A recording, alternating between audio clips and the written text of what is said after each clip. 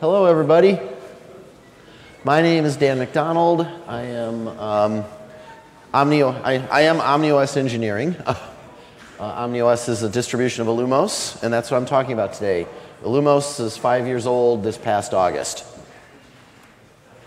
So when people think about Llumos, they tend to think about the features that it inherited from what was OpenSolaris. ZFS, dtrace. Llumos is a reference implementation for ZFS still. dtrace, Crossbow, which is network virtualization. Zones, which now is getting a lot of press lately, is containers, but we've had these in Llumos for a long time. You can get them as lightweight Llumos instances. You can get them as KVM zones, where you actually, the zone itself just runs KVM. And new from Joyent in their SmartOS is LX zones, where it's a native zone that has enough emulation in it to run a good chunk of Linux binaries. Two other acronyms that are associated with Llumos are there's the FMA, the fault management architecture. When a device goes crazy, you get to hear about it sooner rather than later. You can repair the device, acquit the device, and that interacts with ZFS as well. And the last one is SMF, the System Management Framework. I hear there's something in Linux called systemd. SMF is sort of kind of like it, but different. Anyway, but those are all things that when people talk about Llumos, those are what comes to mind. Now, going back a bit, prehistory, Sun Microsystems, for their products, had SunOS. And SunOS's 1 through 4 were derived from various versions of BSD. The last one was SunOS 4, and that was derived from 4.3 BSD. So in 1988, AT&T, who had invested a good chunk of money in Sun, I believe it was 20% of the company, announced System 5 Release 4, which was going to be the one great Unix. It was going to merge BSD and old System 5. It didn't happen that way, as we all know, but this eventually became SunOS 5.0 and marketed by Sun's marketing people, and we'll talk about them a fair amount early on here, as Solaris 2, and SunOS 4 was retroactively changed to be Solaris 1. To build Solaris 2, you had consolidations. You had desktop software, you had userland, you had the OS net consolidation, which is actually what formed the core of SunOS. You can pay attention to that rectangle as we see this picture pop up again. And there are other distributions as well. And you put them all together, and they form Solaris. Whoops. What happened? Yep, there we go. Okay, there we go. Okay. Weird transition effect. So Solaris 2.1 through 2.6, SunOS 5.x corresponded to Solaris 2.x. x86 and SPARC, their source bases were separate in the Solaris 2.0 and 2.1, and they were merged after the 1991 acquisition of Interactive Unix, which is the genesis of the Solaris x86 code. Internal engineering processes matured during this time. We would eat our own dog food on a well-known server originally in Mountain View and then later in Menlo Park called Jurassic, and it would help the quality death spiral, stop the quality death spiral. Basically, oh, this is bad, I'm not going to use it, I'm not going to find bugs. Oh, it gets worse, and it spirals downward. There's a great little blurb about this on the Llumos page that talks about how you stop the quality death spiral, which is you put it on all the time and you run it, and nowadays it's called continuous delivery, but this was going on in the early 90s. And during the time, especially 2.5 and later, some sys5-isms were replaced or downplayed. Ask me offline about sockmod. I'll start frothing at the mouth. It was pretty bad. It got replaced with a real kernel sockets implementation as late as Solaris 2.6. And Solaris did get much better over this stretch. I was a customer, and 2.4 was actually pretty good to use. After that, I joined Sun for 2.5.1 and 2.6 and beyond. Now, the initial 64-bit port for SPARC was going to be Solaris 2.7. And somebody at marketing decided, no, we need to make the number bigger. So it became Solaris 7. SunOS 5.x was the core of Solaris X for 7 through 10. Each release introduced tons of new things, and I mean, I could just go on and on and on about this. You know, I liked 7 because we put in FastMD5. I liked 8 for IPsec. I liked 9 for Ike. I liked 10 for NAT traversal, but that was just what I was doing. And while we continued to work on Solaris 7 through 10, we'd find new and improved ways to dog food, and not just Jurassic either. We had an MP3 server at one point until it got shut down by HR. You know, it tested tons of storage. Nowadays it would be laughably small, but back then it was a lot of storage. So we do that. And Solaris 10, yeah. So sorry, I'm skipping a bullet here. Solaris 9 had x86 development suspended, and this caused a revolt among customers and among internal people. So yeah, we basically pushed it over the edge and brought it back for one of the Solaris 9 updates. And Solaris 10 introduced 64-bit AMD support. And after Solaris 10 released, this has been brewing inside Salon for some time, but let's open source Solaris. So starting with a dtrace appetizer that came out in 2004, we open sourced most of the Solaris OSNet consolidation. And I'll show you that picture again with the different consolidations. In 2005, there's some code in the OSNet consolidation that was brought in from other equipment, OEM code, and so they wouldn't let us publish it, and that's okay. But everything else was covered under the MPL-like Community Development and Distribution License. It's a weak copyleft license. If you alter an existing file under CDDL, you have to contribute your changes back to the community. You can introduce new files into the big system, and you can put them under almost any license you want. GPL happens to not be one of those, but oh well. All the other consolidations were also open source. Most of them came from open source components to begin with anyway, like X, like other userland activities, applications and libraries like OpenSSL or Apache. So this was great, and we started building a small community. We wanted to get a distro out, but our marketing didn't know what to do, so they called it Open Solaris, which really ticked off people because everybody wanted to do their Open Solaris distro. But Sun Marketing said, no, that's copyright Sun Microsystems. And this caused a big kerfuffle. I didn't participate in it too much, thank God, but it was a mess. And still, in spite of that, we had a decent community starting to form around Open Solaris. It was good. I liked it. Got to interact with people and people outside of Menlo Park or Burlington, and it was good. And so you would have the desktop consolidation, the userland consolidation, OSNet, which was called ONNV Gate, had to do with the code name for what was to become, at the time, Solaris 11, and other consolidations. And then 2009 came along. I was in Switzerland when somebody told me that IBM was thinking about buying Sun, and I'm like, oh, that rumor's been going on for years. No, check the headlines, and it was there. So those began the takeover rumors. And late in 2009, Oracle outbid or out-somethinged IBM to purchase Sun Microsystems. Now, I can't speak for anyone else who was ex-Sun at the time, but I really thought, you heard me talk about Sun Marketing earlier.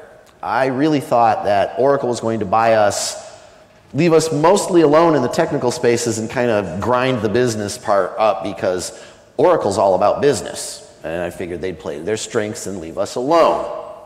I was wrong. In spite of the Open Solaris missile crisis I talked about earlier, we had a community building around us. Some people wanted to unshackle some of the closed source components that had various restrictions on their source. So Garrett D'Amore, Rich Lowe, and a couple other people started writing open source replacements, borrowing, stealing a lot of code, borrowing because it wasn't really stealing, from FreeBSD, and bringing those up. And so in August of 2010, Garrett D'Amore announced the culmination of this effort, which was called Llumos. which removed more of the closed source from the ON gate. Llumos was originally intended to be a downstream of Open Solaris, an Open Solaris distribution. It was not really intended as a replacement, but there was talk with Oracle having happened that we might need the community might need an insurance policy. And sure enough, that happened. I'm not going to dive into this too much because I'll start getting frothy at the mouth and go on and on and on and finish before I finish and take out my time before I finish the rest of the talk. There's a great video on YouTube by Joyant's Brian Cantrill. Highly recommend you look it up at some point. Literally put in Llumos Fork Yeah in the search box. If you want to hear just the part about Oracle, move in about 33 minutes. He gives a much longer history of SunOS than I do. And he also gives it from his point of view. He worked in the kernel department, which was upstairs from me in Menlo Park. I worked in the networking and then security department, which was on the second floor. But with Oracle disingenuously closing Open Solaris, it was time to cash in the insurance policy. So as of August 2010, it started off looking like this, and then came the lawnmower. And again, the reason I mention a lawnmower will become funny, will become relevant once you watch Brian's talk. Anybody who's seen Brian's talk already, you've seen Brian's talk. Yep. So the lawnmower came along, and you say bye-bye to Open Solaris and say hello to Oracle Solaris. So now that we're done talking about that, let's talk about Llumos. Oracle is not involved at all with Llumos, just so you know. When people talk about the common ancestry and common functionality we have, most clever term I've used is Solarish. Oh yes, we can get this package to compile on Solarish systems. Means it works both on Oracle Solaris and on Llumos distros. The upstream repository, which is called Llumos Gate, contains a kernel. It contains most of the system libraries. libc, for example. We draw our ABI at the library level at libc. And most of the system commands. And I've been telling this at the Llumos booth yesterday. You have FreeBSD on one end, which is this big, it's the whole ball of wax. And then you have Linux on the other hand, which is literally just the kernel. We fall in between those 2 points. And so we provide the kernel and some of the libraries, but we do not, and the commands, but we do not quite have enough in Llumos Gate to form a fully bootable operating, or a fully packageable operating system. And because of that, Llumos has distributions. And when people use Llumos, they get a distro. I'm going to go through quickly in historical order when these appeared. Nexenta originally started off as a different desktop for Open Solaris back in 2008. Then they pivoted to become a storage appliance, which they are still doing today quite successfully. And it's commercial now, beyond a certain size limit. I think it's like 18 terabytes or something. I can't remember. Delphix was some ex-Oracle database people. Before Oracle bought Sun, they were trying to use ZFS to help make managing Oracle databases smoother. And they were using Open Solaris for that back then. Then they started using Llumos. And the ZFS leadership all works for Delphix now. Matt Ahrens, George Wilson, yeah, they're all Delphix.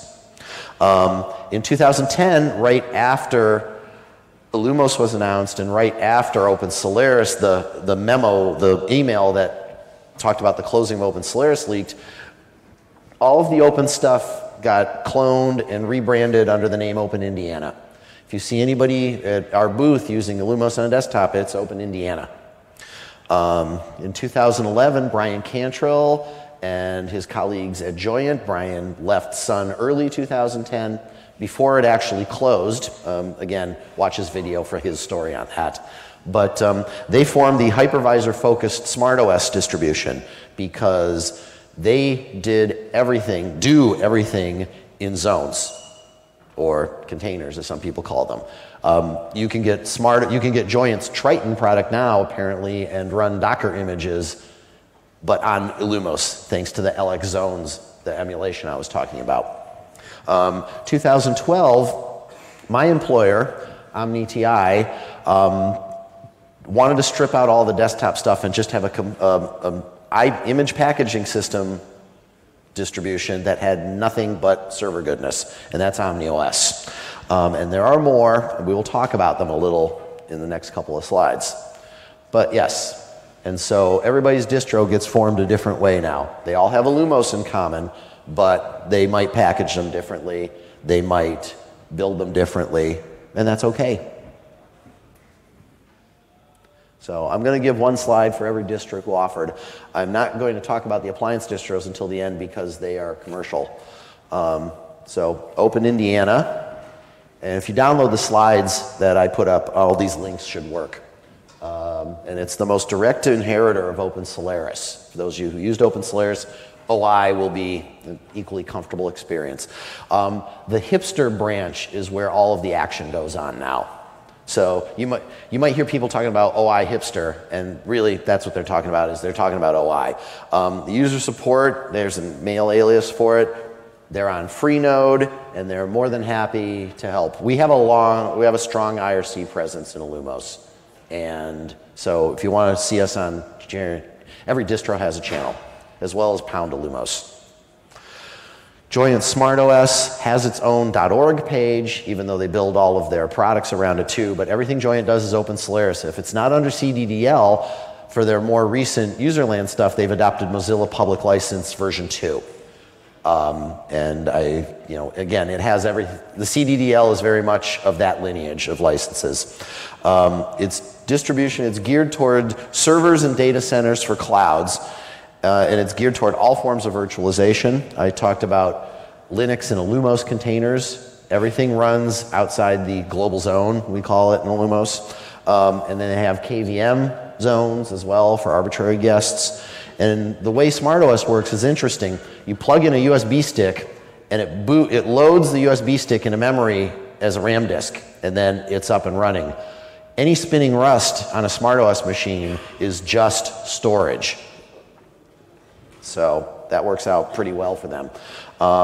They're pound SmartOS on Freenode, and they have a discussion list too.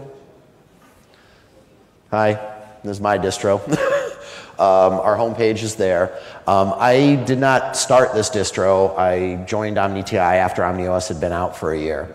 But it's server-focused. It's image packaging system. That was one thing that Open Solaris introduced to the world. And we release stables every 6 months. We release long-term releases every 2 years. We're on 014 for stable right now, and 016. I'm sorry, 014 is long-term. 016 is our current stable. 018 will be coming out this spring. We're on Freenode as well, and we have a mailing list. And again, all these links will work if you download the PDF. Igor Kozakov is working on a Debian packaged distro, which has desktop support in it, called Delos. And he's hardcore. He does this, and he also has some Zen work going on in there too, which is very, very interesting. He's also working on the LX Zone port from SmartOS.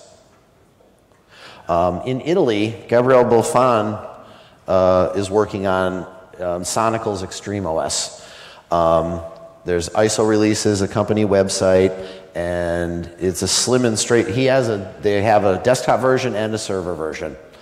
And it's IPS packaged, and I believe you can pay them for support as well. Yeah. I'll talk about that after we're done with the other distros. Peter Tribble is here in the audience today. He has Triblix, which is retro styling and modern components. He bases things on top of System 5, the old Sun System 5 Release 4 packaging, but there's modern tooling on top, so you don't have to deal with the clunkiness of the old SVR4 package in stuff, package receive. It's general purpose, and it's strung on desktop and on zones. And it works on x86, and not all Llumos distros work on Spark, but Triblix is one of them that does. Delos is too. And Peter can talk to you more about Triblix in person. He's in the third row right there, and he just raised his hand, so you can talk to him about that afterwards. Now, not all Llumos derivatives are suitable for just hacking on them. The two major appliance distros are Nexenta Store, software-defined storage, and Delphix, which is specifically tuned for databases. The idea is you can clone, using ZFS primitives behind the curtain, you can clone your database, bang on it, destroy it, and bring it right back up to the state you snapshotted at before in very short order. If you guys have used ZFS on any operating system, and if you've used snapshots and clones and promotes, you know how easy this is because of its copy-on-write implementation. Now, for Llumos, we also have sources of extra software. This is kind of small. Joyent employs Jonathan Perkin, and he works on package source, and it is now available for all Llumos distros. An old one from the days of Sun was OpenCSW, community software. It used to be, back in the old days, it was Sun CSW, but now it's OpenCSW. It uses System 5 packaging, and it works on anything with System 5 packaging tools. Those are part of Llumos Gate, so they're available to use even though nobody uses them in their base distros. You can still use the System 5 package tools. SFE, there he is right there. Tomas is here today. He can talk to you about SFE, Spec Files Extra. It's an IPS repository. It's community supported on all of the distros that use IPS, which includes OpenIndiana and OmniOS, and even Oracle Solaris 11. So, because that uses IPS as well. And open for other distros as well, but I know they're IPS packages. And OmniTI has our internal tools, but we mirror them publicly if anybody wants to use them, and that's the OmniTI MS repository, or ms.omniti.com. We're moving forward with Llumos. I'm sorry, this is the what we've done so far. We've been able to get KVM support in for Llumos, so you can run hardware virtual machine. We've improved ComStar, which is the common SCSI target, and it's for iSCSI, or iSCSI or for SCSI over fiber channel. Nexenta Store has done recent changes in here. We're hoping to see those upstreamed very soon. OpenZFS is now its own entity. It's still downstream from Llumos Gate, and the Llumos Gate is still the reference implementation for OpenZFS, but ZFS works on every operating system that anybody in this audience is using. There's ZFS on Linux, and ZFS is integrated into FreeBSD, and I'm pretty sure, you know, there might be some I'm missing there, but ZFS is now available in its own component, so you can place it into your operating system of choice if it's not there already. LX Zones was something that started in Open Solaris, the ability for a zone to emulate Linux enough at its library layer to let Linux apps run. It kind of fell by the wayside, but Joyent brought it back from the dead, and they're making hay from it now. And it's great, and I hope to see it in all the distros someday. There are people working on that. In the past year, we've put in EFI partition and GPT booting to get up with modern hard drives. We were able to build Llumos Gate. For a long time, you could only build it on OpenIndiana. We now have fixed that in OmniOS, and other distros have also been able to use those changes for OmniOS so they can build Llumos Gate on whatever distro you're running, which is good when you're trying to upstream software into Llumos Gate. Various drivers, we have NVMe, we've got more BGE, more Intel. We're working on other stuff in the next slide with works in progress. More of our tools are now open source. They had started off as open sourced but not part of any consolidation. We've now moved those into the Llumos Gate consolidation, like DMake and the math library. OpenZFS making tons of forward progress. I'm wearing the OpenZFS Developer Summit shirt. They do that once a year in California. And I'm probably forgetting some things. The OpenZFS Summit, like I said, held in October. OpenZFS itself is now downstream from Llumos, and they did that so they can do GitHub pull requests for people contributing from other ZFS implementations. And they have their own website now, openzfs.org. There's SmartOS. The Joyent people are improving virtual networking because they are basically a cloud provider, so they have to do that. They have virtual networking improvements. We're working on more drivers, NVMe beyond version 1.0. We're working on the Intel 40 gig, and we get a little help from vendors. The very last slide, I'm going to have an appeal to hardware vendors. I don't know if there are any in the audience or any who might be watching this video later, but I do have an appeal for the hardware vendors. If you want to contribute, first thing you do is start using your favorite distribution. Most of us have easy downloads in ISO, Pixie Boot, or USB that you can DD onto a USB stick. I'm handing out OmniOS installers at the Llumos booth today.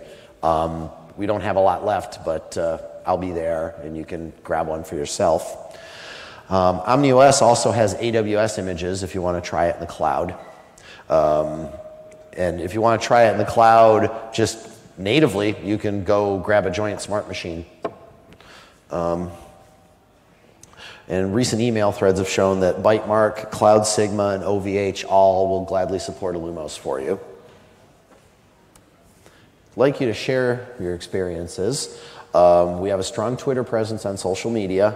I'm at KibiSays. You'll see that at the end, the last slide. You can visit Pound a Llumos on IRC. And all of our distros have channels too, SmartOS, OmniOS, and Open Indiana. We blog a lot. And you should, if you have some experiences with Llumos, we'd like to hear about it. You can blog about it too. Tell your coworkers, your IT folks, and your management, because they're the ones who have the purse strings at the end of the day. If you're running a software project, Llumos is a thing. You should be building for it. We can help. I had a customer who really wanted PTPD, and so I had to go to town and get that to work, and the PTPD upstream gladly took it.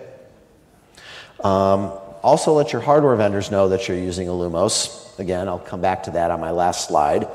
And if you see something broken, file a bug at llumos.org/issues. We take bug reports. If you're wanting to contribute code, we're on GitHub.